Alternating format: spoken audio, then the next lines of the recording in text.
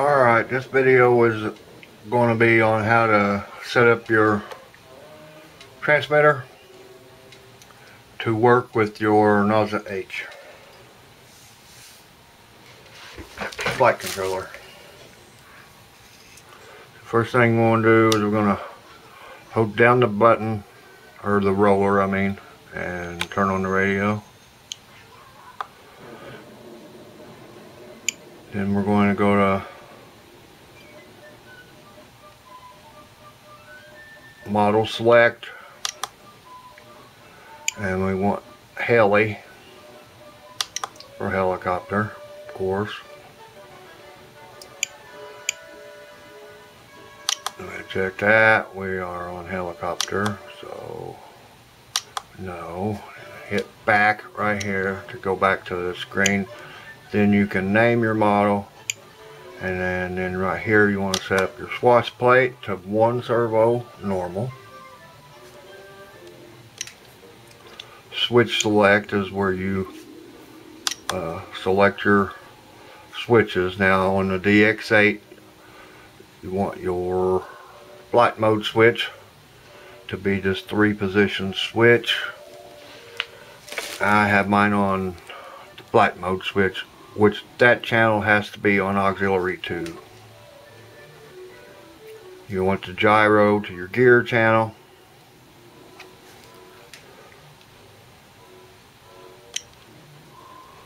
Flight mode setup. See, that's inhibited. Now I can turn that on and put it on this switch, elevator, aileron.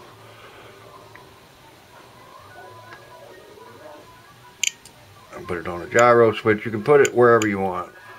F flight mode, that's be on the left. Hold, governor, mix. I like to put mine on the 3-position switch over here on the rudder. Dual rate switch. Hold, you want that on mix.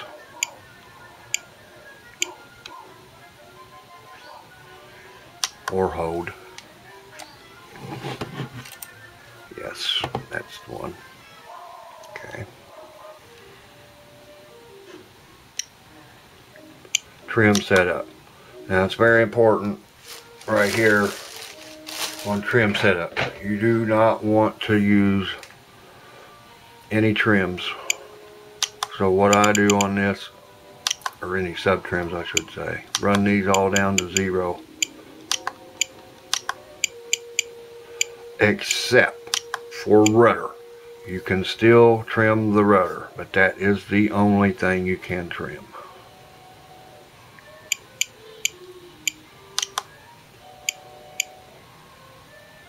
Warnings, I like to turn them off for setting up the radio and everything, because if you have to set the speed controller, you don't want these going off. But you do want them on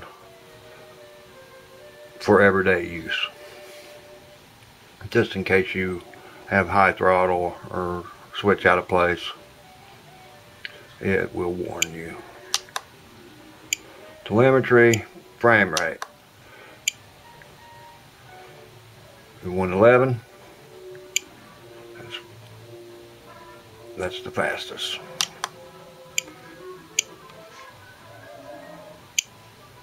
Alright, now we go back to the main menu.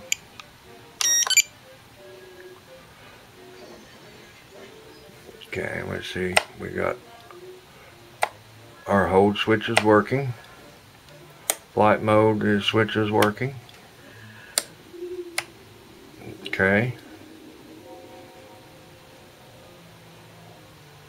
Now we'll go into servo setup, and you want to set everything here to 150. On the Spectrum radios they go all the way up to 150 instead of 100%. Don't know why. No sub trims. Again, no sub trims. If you have to do any kind of sub trimming on the servo plate, you do that in the, or not the servo plate, I mean the swash plate. You do that in the software. This is where you make sure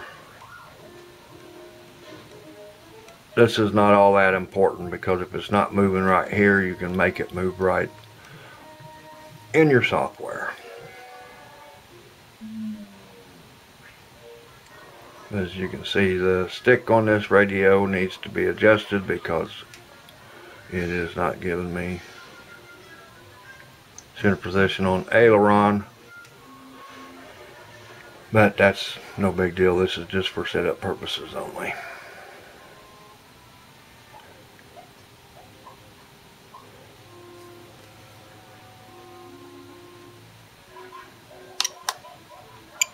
Okay.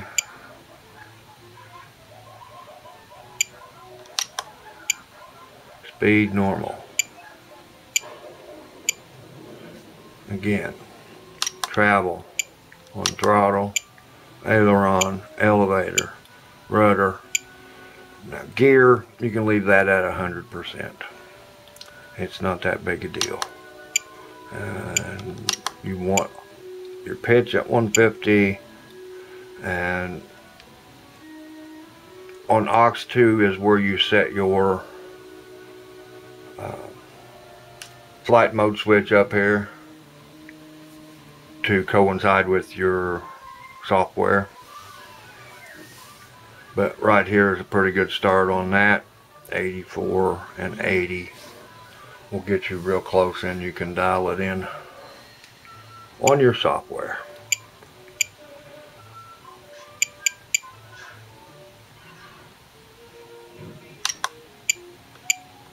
Okay, DR and Expo, I don't know if you guys use this or not, but I really like to use it on helicopters just to soften up the sticks. So your elevator switch is here. Up was 100%. We're on aileron, and that is on this side here. So what we want to leave the top one at 100 and go to the middle one, which is position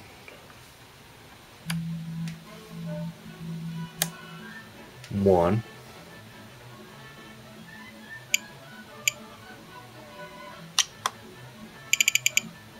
And take this down to 80. And take this one up to 20.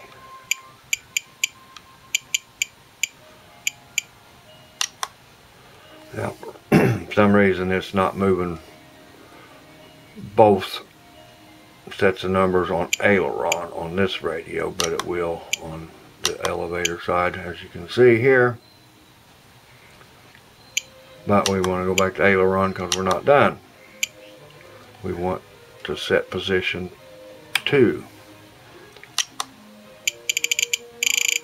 down to 70.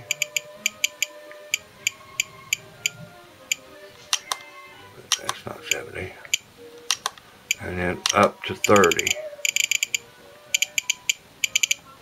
And this will soften your stick up real nicely. So just to check, you got 80-20, 70-30, and 100%. Now we need to do the elevator. Flip, that's not position 1.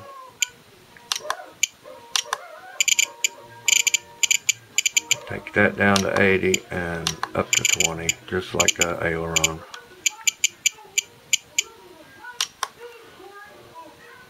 And position 2, same thing, 30 and 70. And this is the starting point. You may want to adjust yours accordingly to your like. But this makes that helicopter a lot more controllable in manual. Now, one tip is when you're flying in manual and you're in position 1 on your aileron and elevator. When you go to auto level, you want to go back to 100% on these, because you will not have much movement at all if you don't. Alright. And I usually just leave the rudder alone. You can do the same thing on it too, and you can change your switch to governor switch here, because this is aux 2 that's been moved over to the flight mode switch if you want. But the rudder is super slow when you're in auto level. Alright, throttle cut, we want that. Hold 0. So you can see I have throttle, hit the switch, no throttle. That's what we want. Throttle curve, normal, 0, 25, 50, you know, all that. And you can set up your throttle curve accordingly to how you like it.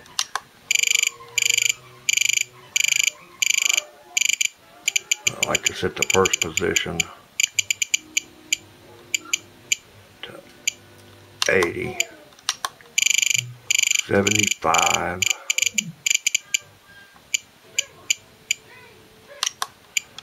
and 70. That way you're at, when you're at half stick hovering or whatever, you're like at 70% throttle. And you can leave that one there, because once you go to auto level on the NAZA, it will set your throttle wherever your stick is. When you hit auto level, that's where it's going to set your throttle. So if you're at 3/4 and you come down some and then you decide to go back to manual, when you flip that switch, you're going to fall like a rock because your throttle's too low. Just remember that, unless you use your idle up mode switch. Okay, and now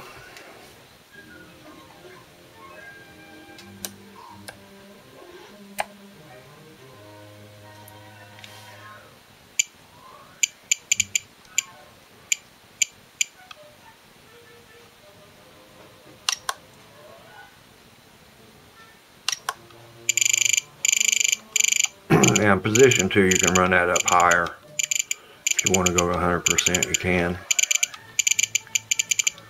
on that side of it.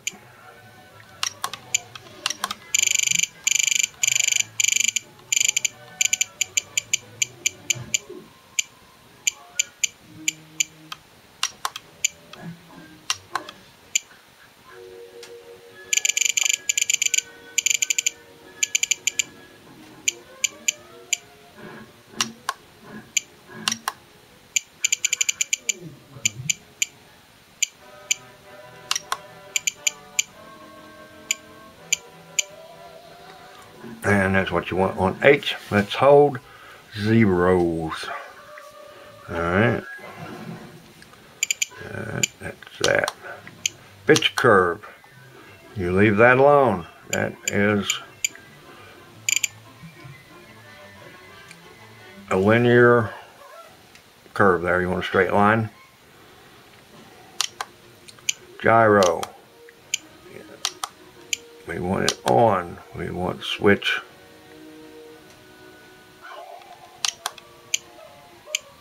Gyro. That gives us a 3-position setting for our gyro. Now, You can see how I'm flipping the switch, it's moving the arrow. Position 1. Go to position 1, dummy. Alright. Minus 35 on a spectrum will put you in rate mode. Alright. Position 2.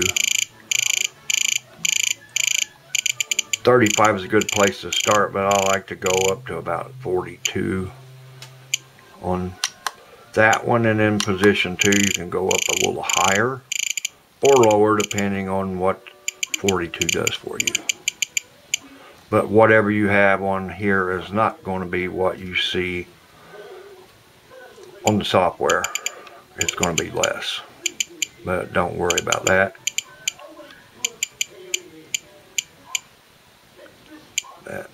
About 44.5 on that second one. I see when you flip your switch, you're there. So, but minus 35 for that first setting will put you in rate mode, and that's what you want.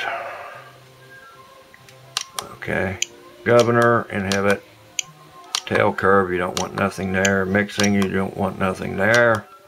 Range test, timer. Depending on the size of your battery, I think the default is 5 minutes.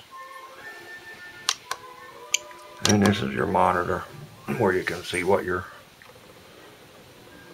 controls are doing.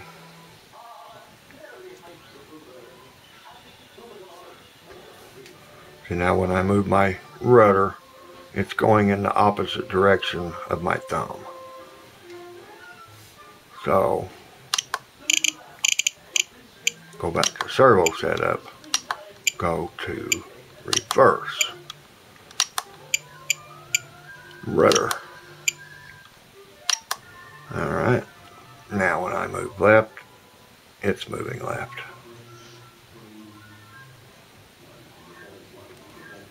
Alright.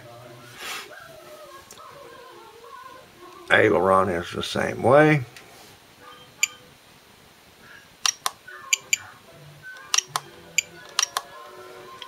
So now when I move it right, it goes right. I go left, it goes left. Elevator.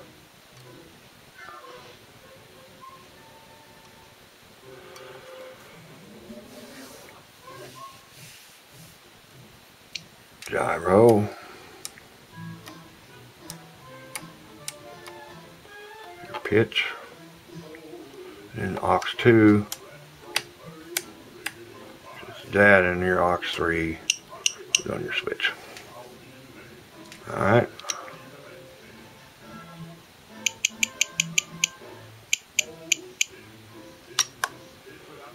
And that should pretty well take care of it. But like I say, my stick is off on my radio here on my aileron. And if yours is like that too, you have to get it adjusted.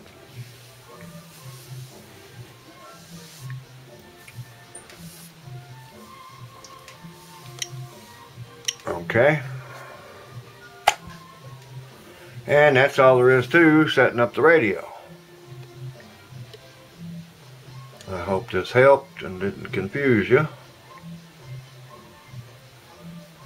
And like always, hit that subscribe button and notification bell. If you have any questions, don't be shy. Just ask. That's how I learn.